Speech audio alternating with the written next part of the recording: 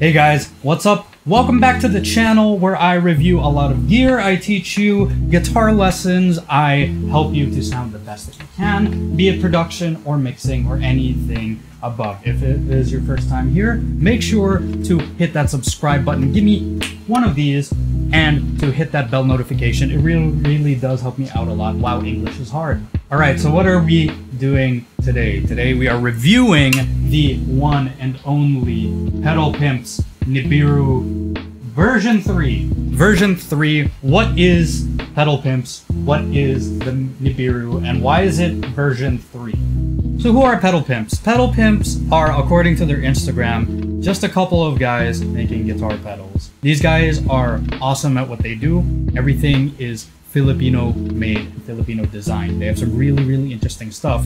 And this one is their high gain guitar pedal, which, as it was described to me, has the topology of a Soldano, which I think is really cool considering that recently, you know, the Neural DSP Soldano got released, so there's a lot of love for that sound right now, and I do think that the Nibiru nails that sound. But a little bit more about what this is.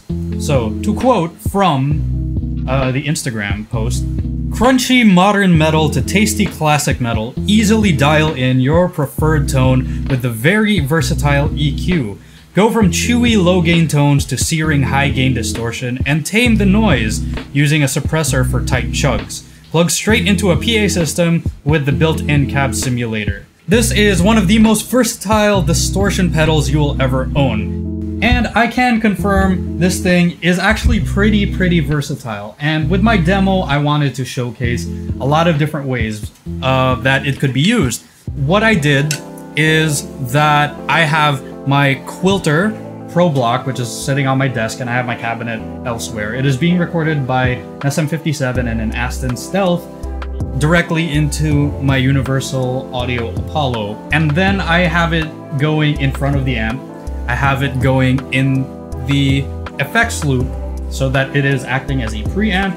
I have it going in front of a amp simulator. I am using my Line 6 Helix. I believe I'm using the Archetype model as the clean sound. And I switch in between each one, as you can see in the video, so that you get to hear the differences between what it would sound like in front of the amp, in the effects loop, as a cab simulator, and in front of an amp simulator.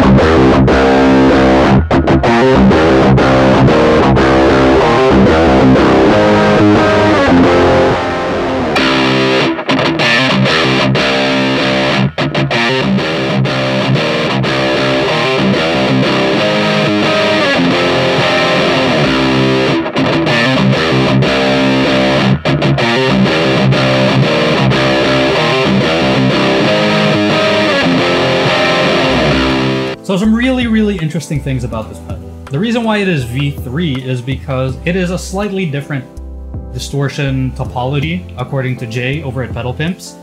The previous iteration of the Nibiru uses dip switches for like tight and other extra EQ functions, but he made it so that all of those are built into the 3-band EQ, which has, as you could have heard, a very, very wide sweep.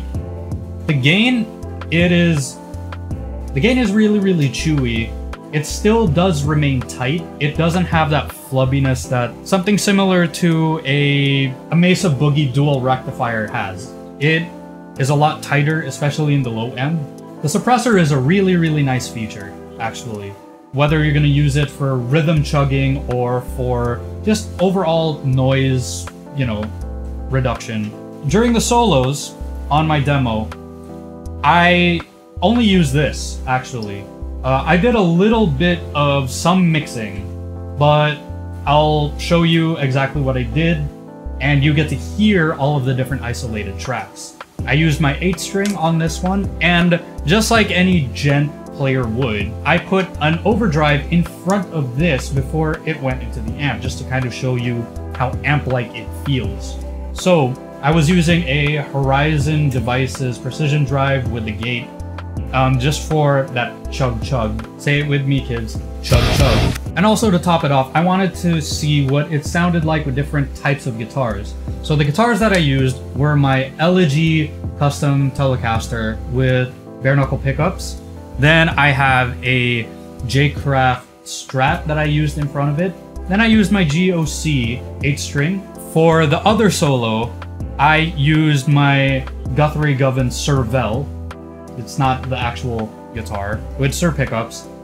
Where, as you saw, I wonderfully broke a string. This is the first time I've broken a string for a video, but I love the solo that I made, so it stayed in.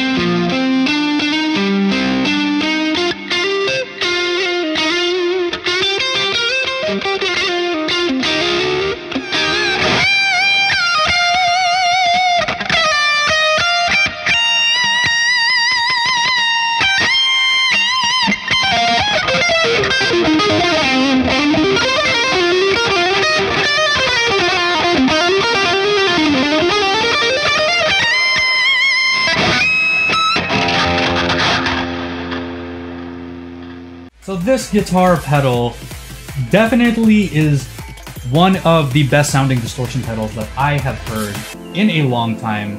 And the fact that it is Filipino made, Filipino design is a lot better. The guys over at Pedal Pimps did a fantastic job with this guitar pedal. And you can order one directly from them. Pedal Pimps, just search them up on Facebook, on Instagram, send them a message, tell them I sent you. This goes for, I believe, 5,000 pesos. So make sure to pick one up today if you want some of that awesome Soldano-y goodness in a box.